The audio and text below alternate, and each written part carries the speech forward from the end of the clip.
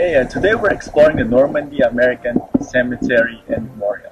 Here by the beaches of Normandy, you're going to see the history behind the D-Day and the memorial dedicated to the families around the area.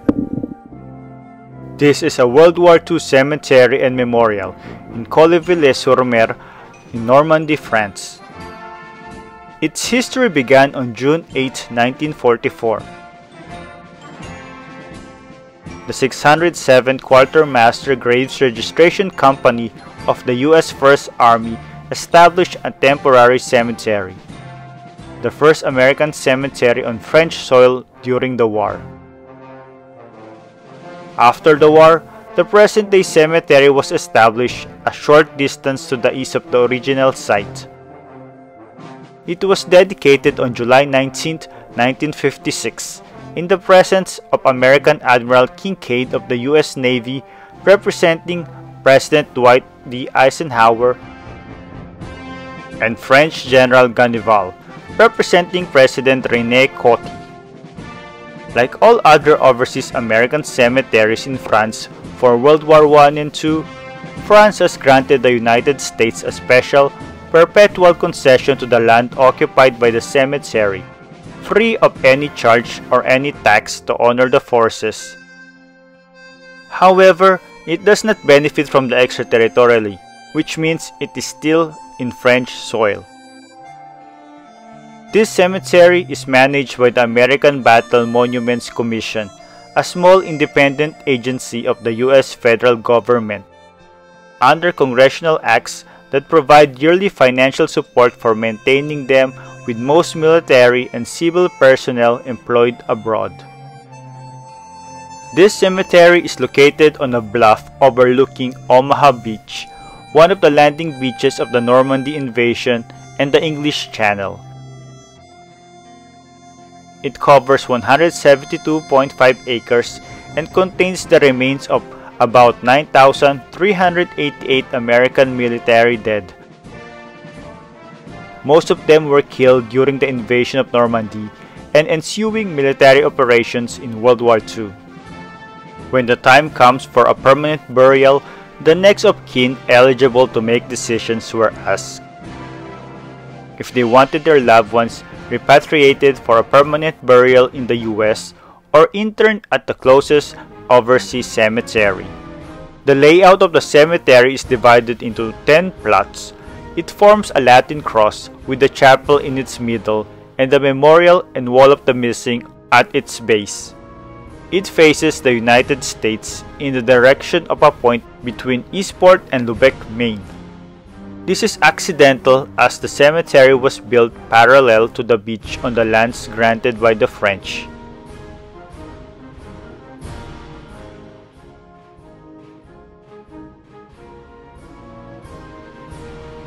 So starting with the tour, you will be greeted by the Visitor Center, which was opened on 2007.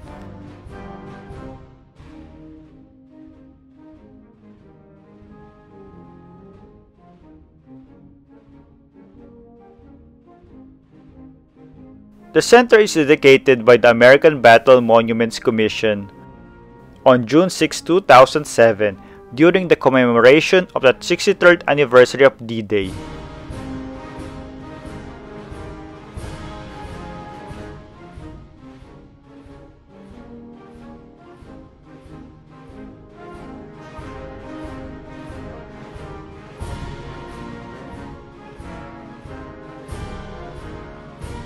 Here you can find information about the war, from where it started, the invasion, and the occupation, with some of the relics left behind.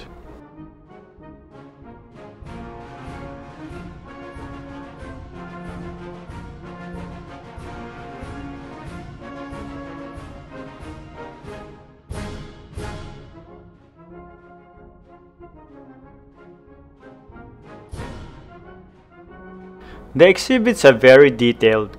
There are also information about the soldiers, the resistance fighters, the volunteers, and their own intimate stories.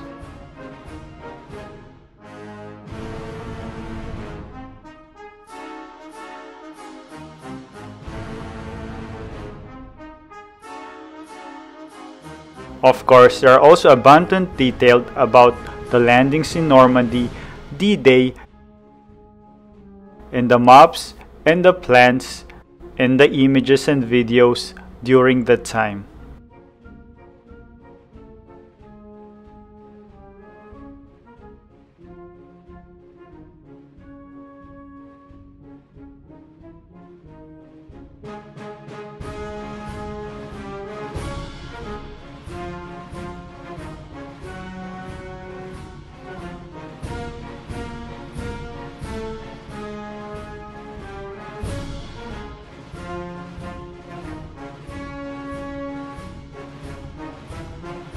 Also, there is a detailed route of the landing at the beaches,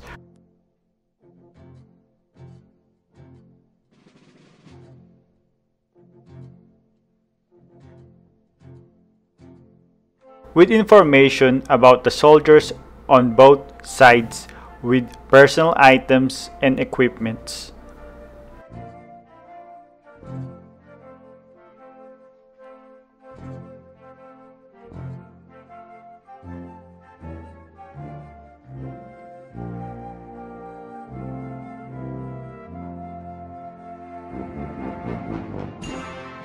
Near the end of the gallery is the information during the liberation from the cities and towns around France.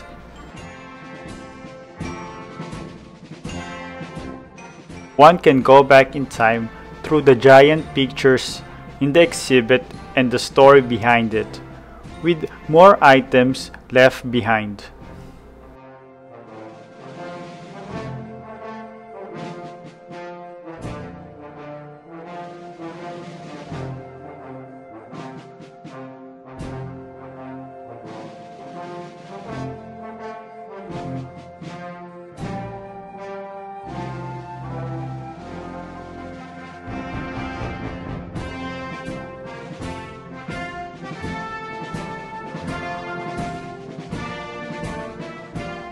At the end is the gallery dedicated to the ones who sacrificed their lives during the war.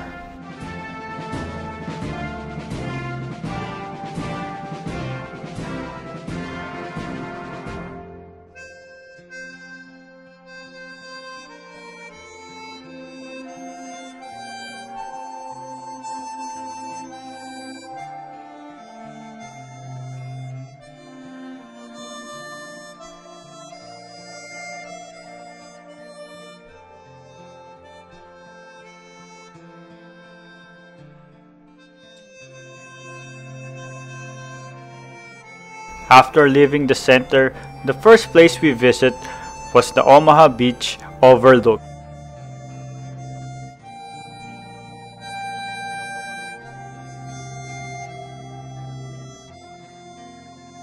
There is also an orientation table which overlooks the beach and depicts the landings at Normandy. It is designed by Robert Foster, which is made of Swedish black granite.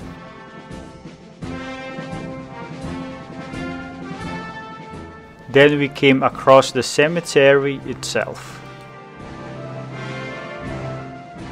These burials are marked by white lasso marble headstones, 9,238 of which are Latin crosses for Protestants and Catholics, and 151 of which are Stars of David for the Jews, since these were the only three religions recognized at the time by the United States Army.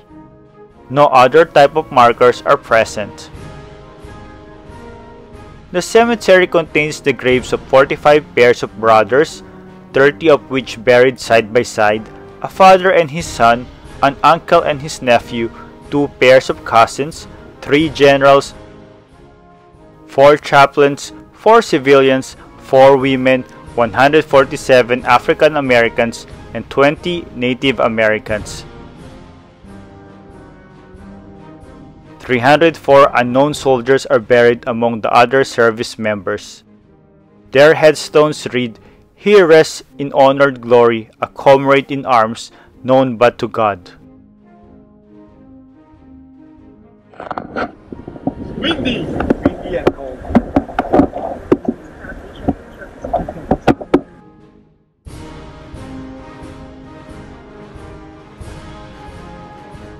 At the center of the cemetery lies a multi-confessional chapel.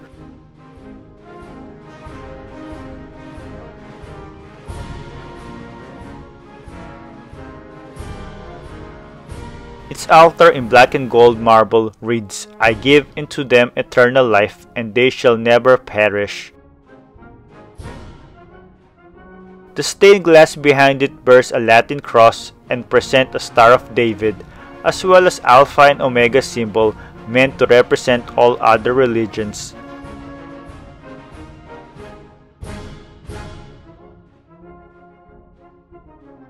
On its ceiling lies a spectacular mosaic by Leon Kroll. Completed in 1953, it comprises 500,000 tiles and tells a full surround story of war and peace. One side depicts Columbia, the goddess of liberty, representing American blessing, her rifle-bearing son before he departs to fight overseas. Above him, a warship and a bomber push through the sea and air toward land on the opposite side of the dome. There, a red-capped Marian figure personifying France bestows a laurel wreath upon the same young man. His now lifeless body leans against her as she cradles his head in her lap. Above them, the return of peace is illustrated with an angel, a dove, and a homeward-bound troop ship.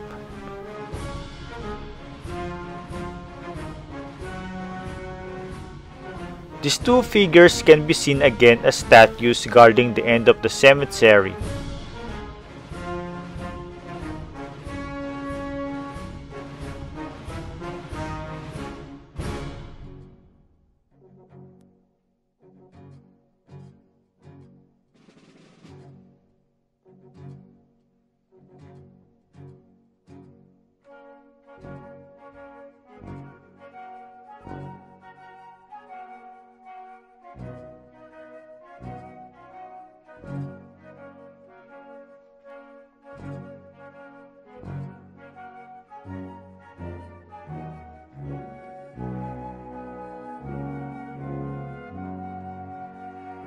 As for the memorial, it consists of a semicircular colonnade with a loggia of each and containing maps and narratives of military operations. It is built in medium hard limestone from Upper Burgundy.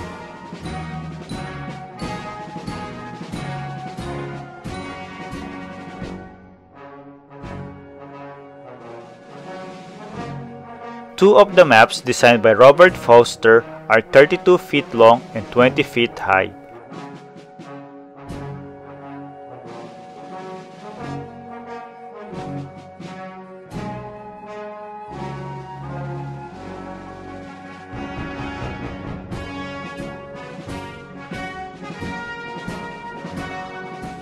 At the center is a 22-foot bronze statue entitled "The Spirit of American Youth Rising from the Waves" by Donald DeLue.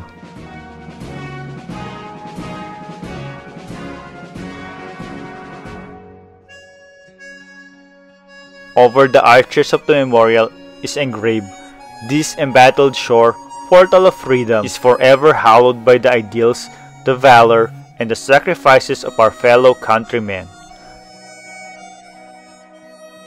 The wall of the missing consists of a semicircular gardens that bears the 1,557 engraved names of service members declared missing in action.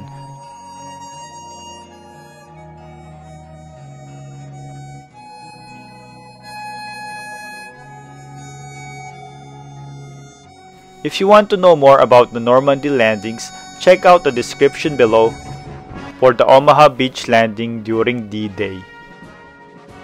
So that's it for the brief history, the information, and the sights to see inside the American Cemetery and Memorial.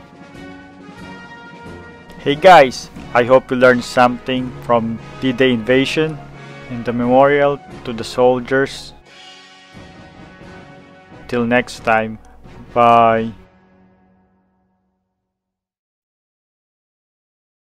So guys, if you like our videos, please subscribe to our channel and feel free to comment.